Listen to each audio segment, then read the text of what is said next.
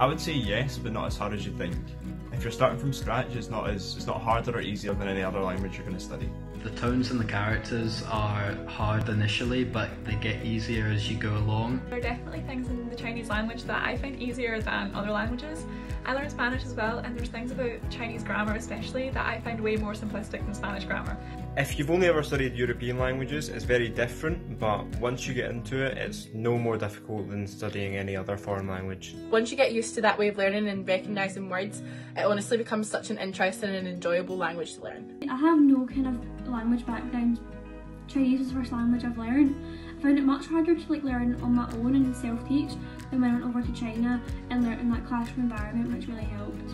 If you study hard and if you try to find connections between words and meanings and sounds, you will have no problems with it at all.